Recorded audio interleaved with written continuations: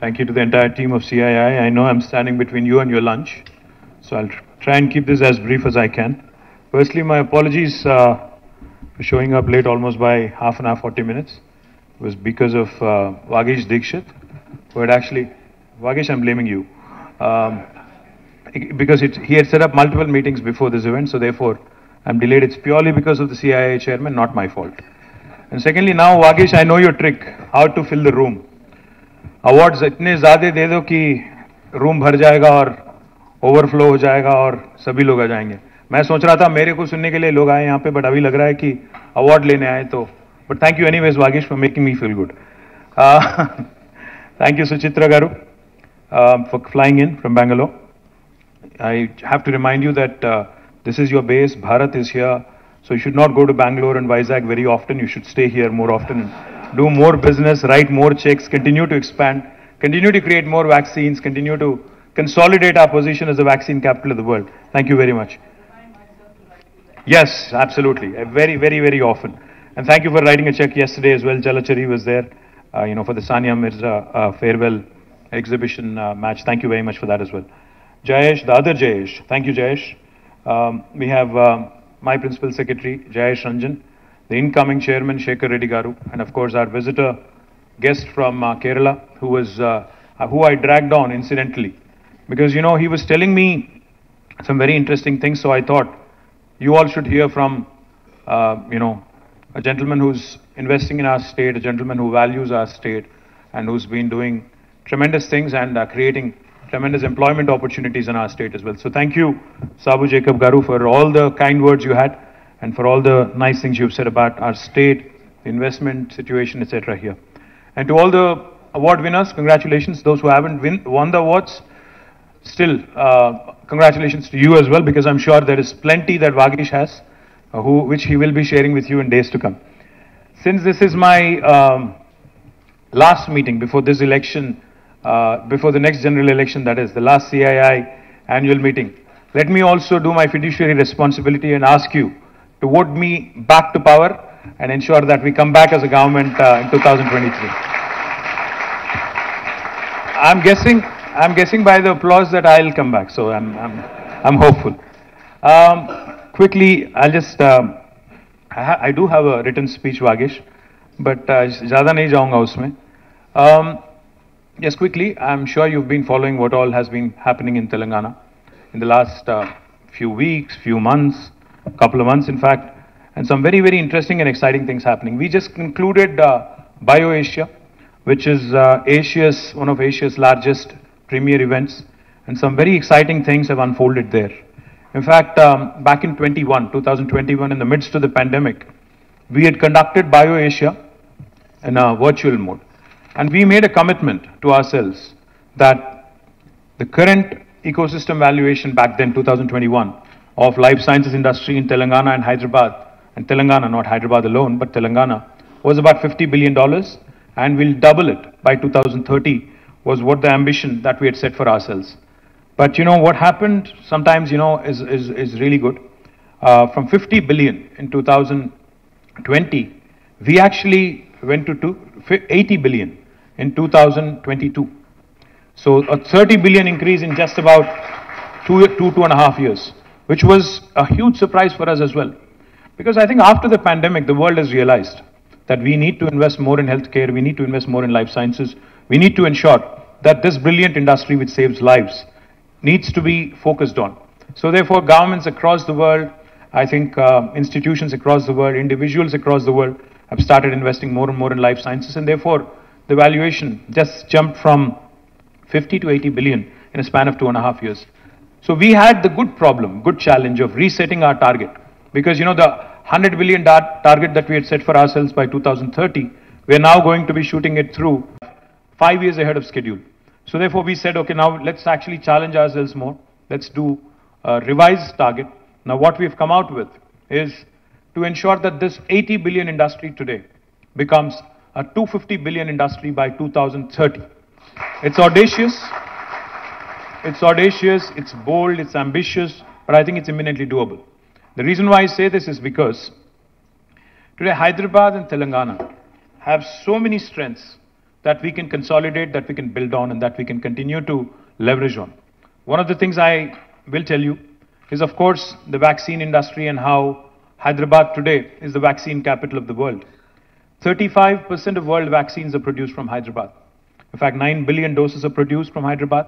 And come next year, with all the expansion happening in the city, with Bharat, with Biologically, with Sanofi, with Indian Immunologicals and others. In fact, Serum is now setting up a center of excellence here. So all of this combined will take us to almost 14 billion doses by hopefully end of next year. Now that will make it 50% of the current vaccine production of the globe coming from one single location, that is Hyderabad and Telangana, which is a huge, huge matter of pride, matter of happiness to all of us. But how do we consolidate this? We produce 35% of global vaccines. We produce 40% of Indian pharmaceuticals. We also have the largest number of US FDA approved manufacturing facilities, pharma manufacturing facilities in the world for any single province. We have 214 units in Hyderabad and Telangana. The second largest number is actually in New Jersey, 189. So we have the largest number of US FDA approved facilities for any single province or a single state in the world.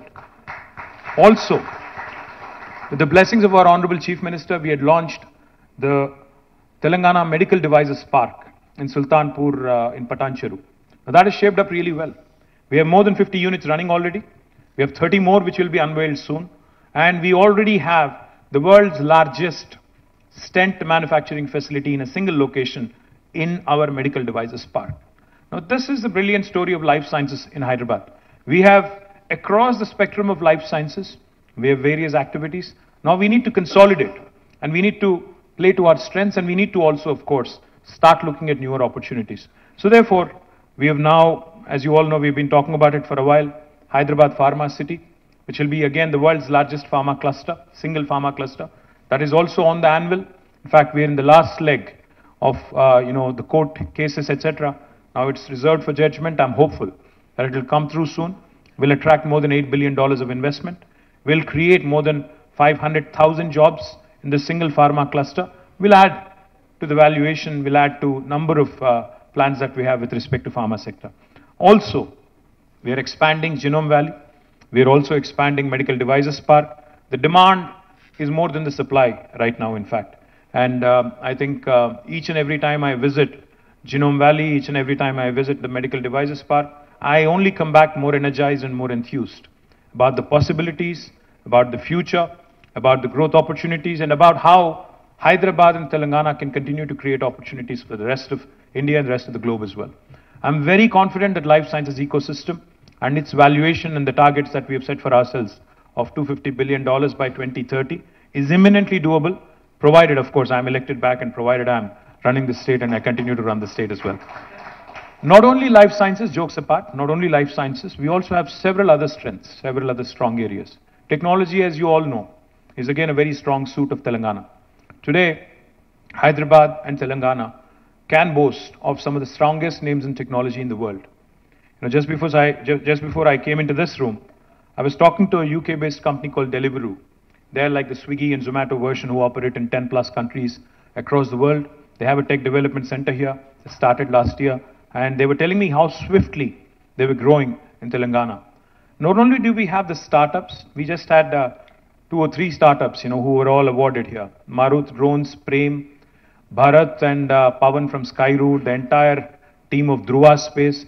These guys are charting, the new unknown territories. In fact, nobody ever thought space tech in India would be a sector that would be talking about with optimism. But today, we have 2 Hyderabad startups. Skyroot, which sent the first private, rocket into space in first attempt successfully. I think they deserve a huge round of applause. Guys, if you can please stand up for a minute. Bharat and Pavan, did they leave the room or? They left the room, okay.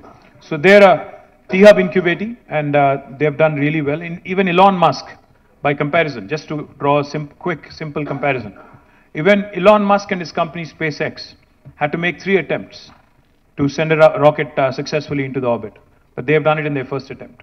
The second company I'd like to acknowledge is, of course, Dhruva. Are you guys here? Okay, these boys, please stand up. These four guys,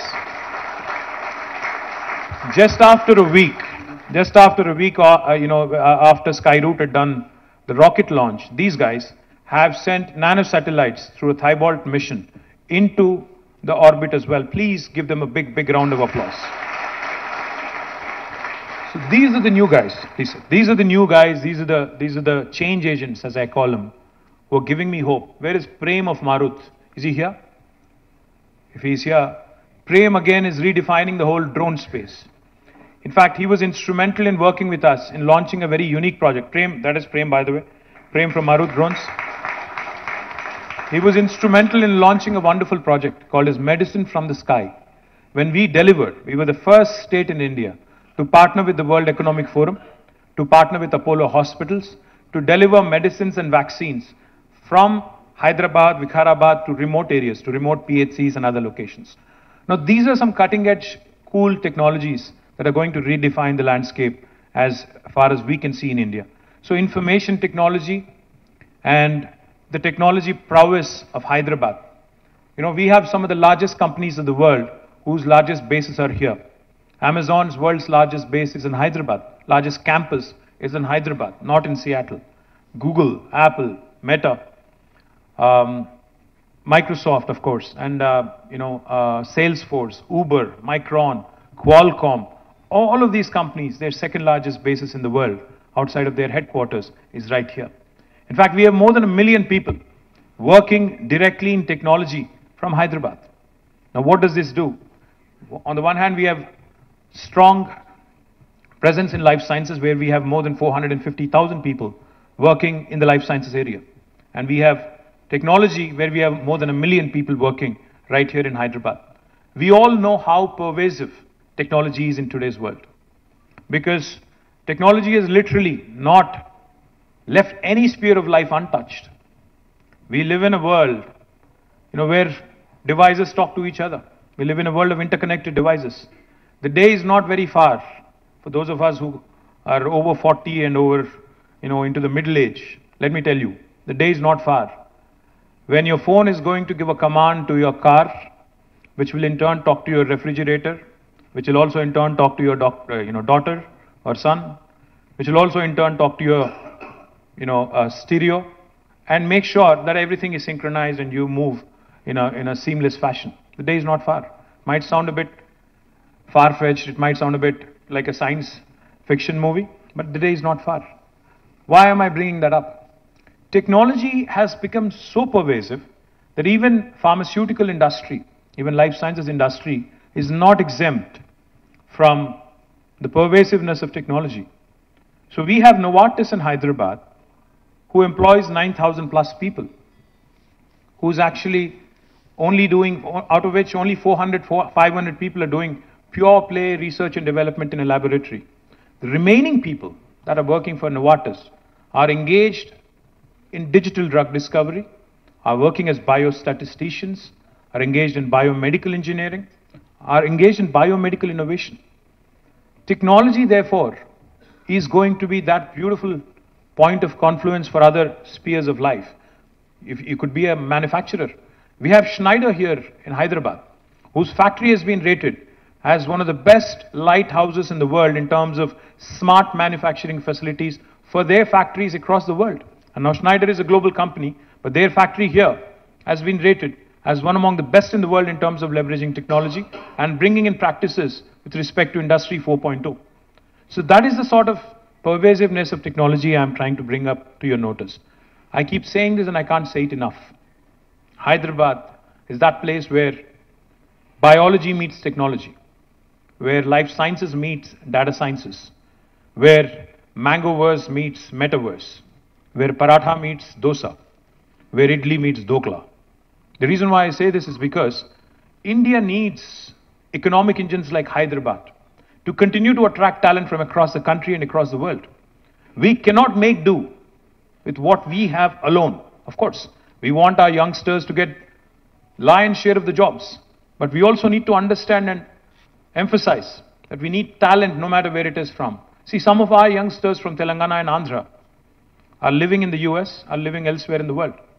If they want to come back and set up shop here, they want to come back and give their learnings and give their knowledge, impart their knowledge and create enterprises here, would we not welcome them? So exactly, you have talented individuals across the country in India today who we would want to attract. In fact, the point of confluence, technology plus other spheres of life, as I was pointing out, has become so pervasive that today if you look at the world order, the largest book seller in the world does not own a bookstore. The largest transporter in the world does not own a single vehicle. And the list goes on. Uber, Amazon, neither of them actually have any physical assets in terms of the business they actually are engaged in. So what we need to understand is how paradigms are being redefined, how new business opportunities are emerging. So therefore, Telangana government, understanding this fully and wanting to leverage sustainable mobility, the electric vehicle revolution that's unfolding, we have now launched the Telangana Mobility Valley. Because we understand the automobile of the past was all about design, was all about how robust it should be, how reliable it should be, etc. But the automobile of today, the electric vehicle that we all have taken a fancy to, is nothing but a computer on wheels. It's largely technology and electronics in the machine, and very little hardware if you ask me. So therefore, this Telangana Mobility Valley that we have launched in 4 different clusters around Hyderabad. Manufacturing in Zahirabad, I am thankful to Mahindra & Mahindra, who have recently announced a 1,000 crore investment. I am thankful that they would be manufacturing electric autos, the 3-wheelers from there. It's one of their largest growing segments. Likewise, I am also thankful to Amar Raja Batteries, who's now setting up one of their largest investments, 10,000 crores almost, in Palle in Mehboob Nagar. And I'm also thankful to several other operators who've signed on to create this vibrant mobility valley. What Genome Valley has done to the life sciences industry, I'm pretty confident that the Mobility Valley will do to the sustainable mobility industry, and Hyderabad will become the nucleus in India of this specific industry, which has an immense potential in the decades to come, in the years to come. I'm very confident, and those of you who are looking at, in fact, I met several entrepreneurs now, who are battery makers, charging infrastructure makers, etc., and even lithium-ion, cell manufacturers, etc. I look forward to working with you, look forward to engaging with you, and bringing more and more investment to Hyderabad. Now, another important sector that has done rather well in Hyderabad is aerospace and defense. We're very proud of the accomplishments of the aerospace and defense industry in Hyderabad. Look forward to consolidating more and more on that, because this is again a very exciting time to be a defense or aerospace player, because lots of new things are happening, lots of exciting things are happening, lots of joint ventures are happening. The world cannot do without Indian talent, without a question, because India is getting younger and younger, the world is getting older. Our median age is 27. 65% of India is less than the age of 35. So the Indian talent, which has now received a resounding endorsement from across the world, is something that we want to latch on to. We want to continue to build knowledge economy. And as part of that, in fact, aerospace and defense industry is something that I'm looking forward to with a great deal of optimism. But of course, going back to what Mr. Jacob said, he asked me the very first time we met, he said, do you want investment or employment? What is your focus? Of course, I said, I need employment. Because, as I said, we have a lot of youngsters. Every year, we have hundreds of thousands of graduates coming out of our education system. Now, government can only gainfully employ so many directly. What is the task at hand? What is the biggest challenge every government across the world has? It is the task of people management. It is the task of how do you manage this human capital, the so-called demographic dividend that is there for us, that is up for grabs. So every government across the world, not just India, needs to start assessing and looking at the kind of human resources we have at our disposal and create more and more opportunities. So when Mr. Jacob told me that Kitex is the second largest kids apparel manufacturer in the world, of course I didn't want to let him go. I said, I'll send you a flight, please come. And then he actually came in, and he not only chose to invest 3,000 crores, more importantly, is creating 28,000 jobs for Telangana. I think he deserves a huge round of applause. I'm very hopeful that with taking his lead, taking his inspiration, more and more garment manufacturers come our way. Because there are some things which are hidden, some facets of Telangana which have not been explored yet. Recently I met a gentleman called Senthil, who's from Southern India Mills Association. He was telling me that the quality of cotton produced in Telangana, the long staple cotton that is produced, said your cotton quality is far superior to what we use in Tamil Nadu, what we use in Gujarat, and what we use elsewhere in the country. Now this is something that has not been explored. But all he said was, you need to purify it, you need to brand it, you need to market it, so that more and more garment manufacturers, more and more textile manufacturers come here. Now this is a huge employment generating opportunity. We have already launched Kakatiya Mega Textile Park, where Kitex is the anchor. It is India's largest textile park in about 1250 acres. Not only do we have Kitex, we already have a unit running by Ganesha Ecosphere. We also have Youngwon, a Korean company, who's also taken 300 acres of land, who's also going to start, construction very, very soon. Now this park alone will create hundreds of thousands of jobs. Similarly, we have ambitions to create smaller clusters of opportunity in garmenting, in textiles. More importantly, electronics, another very, very exciting area. You may have seen the announcement recently, last week in fact. We had unveiled India's largest prototyping facility, called as T-Works, because we want to encourage product innovation coming out of Hyderabad, product innovation coming out of Telangana. The chairman of Foxconn was here. He had unveiled T-Works. He had a great meeting with our chief minister. He has again, because there was some confusion with respect to what was said and what was agreed upon, so he issued a rejoinder yesterday, a renewed commitment yesterday, saying, I'm committed to investing in Telangana, and we have chosen Kongar Kalan, the 200 plus acres of land in Kongar Kalan, to set up our manufacturing facility. I'm very, very hopeful that with Foxconn and other electronic manufacturers coming in, not only will the local ecosystem get a huge boost, but it will create great many opportunities for Telangana youngsters going forward as well. But I can't close out without talking about what is happening in the rural area in Telangana as well. Under the leadership of our Honorable Chief Minister, we have completed, in a span of 36 to 40 months, we have completed the world's largest lift irrigation project, called as Kaleshwaram. Those of you who have a doubt,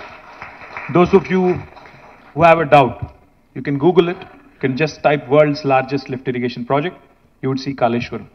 We're literally lifting water from about 82 meters above sea level, pumping it all the way through a multi-stage lift irrigation project, multi-stage lifting system, to 618 meters near Hyderabad at Kondapochamma Sagar in Gajuel. Now from there, of course, Hyderabad is at 535 meters. This project not only provides irrigation potential to 45 lakh acres of land, it also provides drinking water to Hyderabad and also most of the districts en route. And most importantly, it also gives you potential to industrialize. 10% of the water is also earmarked for industrial consumption. Why am I bringing this up? Because when water is in abundance, through Mission Kakatiya to the various projects that we have completed, 5 new revolutions are unfolding in Telangana as we speak. Now, what are these 5 revolutions? The first one, of course, is the green revolution. Telangana today is competing with the likes of Punjab and Haryana in terms of our paddy production, in terms of our ability to come out with world-class food products and agriculture products. I'm thankful to ITC, who set up a large unit in Tupran with more than 1,000 crores of investment. But I'm looking forward to working more and more with you, the rest of you, who are interested in setting up agri or agri-based industries, food or food-related industries in Telangana. Because we have a problem of plenty now with respect to water, agriculture produce, and what we can do with it. We, of course, are self-sufficient. We would want to ensure that most of this is exported, and we want to continue to unfold these revolutions and latch onto these revolutions. The first is a green revolution. The second one I'll talk about is a blue revolution. Telangana today, because before the formation of the state, when somebody used to talk about aqua, we used to think about Godavari districts, Bhimavaram and thereabouts. But today, Telangana is the #1 state in India for inland fisheries. Because of all the rejuvenation that has happened in the lakes and tanks, 46,000 lakes and tanks in Telangana, through Mission Kakatiya, and because of all the new reservoirs that have been built as part of Kaleshwaram, as part of other irrigation projects, we have become the #1 state today in India for inland fisheries. Now what does this do? Today my district, Sirsila, Rajanna Sirsila, has become a hub for aqua-based industries. Now we have companies such as Fishin, CP Foods, which is a Thai-based company. Fishin is an American company, who are wanting to come there and set up cage culture and culture tilapia fish, export 100% to the United States. Now these are opportunities again, which I also want you to kindly explore, because we have fantastic fiscal incentives, we have the ability to customize packages for you. Please explore these as well. The third revolution that's unfolding in Telangana, besides the green and blue, is pink revolution. Pink revolution is not that of my political party, but of course that also is true. Pink revolution is the meat processing industry that's flourishing in Telangana because of the improvement in the number of livestock, because of a program that we have taken called as a sheep rearing. You know, our chief minister says something very interesting.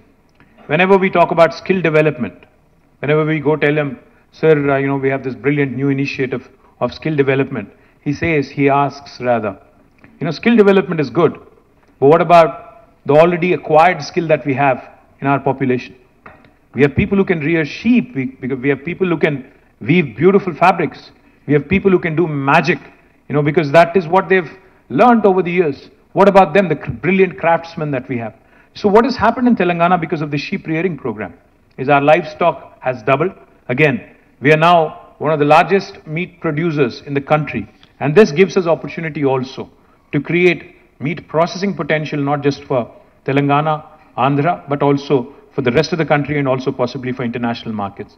The fourth revolution that's unfolding also is white revolution, dairy revolution. In Telangana, when we started our journey 8.5 years ago, our state-owned dairy, Vijaya Dairy, was in losses. But today, Vijaya Dairy has turned around. It is actually giving a dividend back to the state. Not only Vijaya Dairy, we also have Karimnagar Dairy. We have Mother Dairy in Nalgonda and Rangareddy. All of them are thriving. And therefore, you see a white revolution unfolding. And please don't underestimate the white revolution. I know of a company called New Zealand Milk Products, NZMP, from my working days back 23 years ago. There's one company which was earlier called Fonterra, or probably now called Fonterra. One company alone in New Zealand contributes to 8% of GDP of New Zealand as a country. So the opportunity to do more in dairy and dairy processing is something that you cannot undermine, you cannot underestimate. I would urge you to look at this opportunity as well. And the last one, the last revolution, the fifth revolution, that's also unfolding in Telangana. India is hugely reliant on imports for edible oils, and we want to change that. We have set on ourselves an ambitious target of 20 lakh acres under cultivation for palm oil. Oil palm revolution is typically called the yellow revolution. Now this yellow revolution is also unfolding in Telangana. We are offering tailor-made incentives to those farmers who are wanting to get into this field. We are also offering incentives to those who want to come forward and set up oil palm factories in Telangana. So with these 5 revolutions, green, blue, pink, white and yellow, Telangana's rural hinterland is also going to see an explosion of industrialization. And I urge all of you, promising entrepreneurs, settled entrepreneurs and enterprises in this room, industrialists in this room, to start looking at opportunities in the hinterland as well. Of course, life sciences is exciting, technology is exciting, electronics, textiles, garments is exciting, aerospace is equally exciting, logistics, education, there's a number of other fields which are exciting. But I think these 5 revolutions together between them have the potential to create opportunities for millions and millions of youngsters.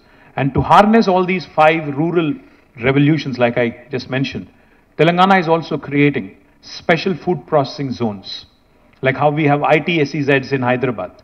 We are creating special food processing zones with customized incentives. So those of you who are interested, I remember a day when I was a kid in school, when Hyderabad was the nutraceuticals capital of the country. I remember कि हमें एक बार excursion पे ले गए थे, बस में बैठ के हम लोग गए थे, शायद काटेदान था या कुछ और था या उपल था, याद नहीं है। एम्प्रो बिस्किट फैक्ट्री गए थे हम लोग, पता नहीं एम्प्रो है कि नहीं, आज याद भी नहीं है। जाते ही वहां पे पूरा खुशबू, वो बिस्किट वाला खुशबू आने लगा, अच्छा लगा. आज कहीं वो खुशबू नहीं मिलती है. तो my point is, we had our strength, we had our presence in nutraceuticals in a big way. We need to find it again. We need to start latching on to those opportunities as well. The last thing I'll say, of course, it's easy to criticize, it's easy to say a lot of things. India as a country needs to prosper, needs to grow. But if it needs to grow, then union government also needs to start looking at performing states, looking at states that are doing well, encouraging them, because ultimately India is a union of states. India, as defined by the Constitution, by the way, this is not my definition, is a union of states. And a federal republic, unless we play to our strengths, unless we empower our states, unless we incentivize performing states and also encourage non-performing states, we would be doing a great disservice to the ambition that we have for ourselves. It's all good to give beautiful slogans. Make in India is a good slogan. But has it translated into reality? I had a meeting with the All India Medical Devices Association as part of the BioAsia program. The gentleman who heads AIMED, his name is Dr. Rajiv Nath. He told me, sir, we had 1,200 units in the past. Now 600 have shut down. We only have 600. We need to ask ourselves some hard questions. We need to introspect. We need to start asking questions such as, why is it easy for us to manufacture in China, import it thousands of kilometers, still sell them cheaper than our manufacturing, than locally manufactured goods? We need to have commonsensical answers to that. What about our duty structures? What about the availability of raw material?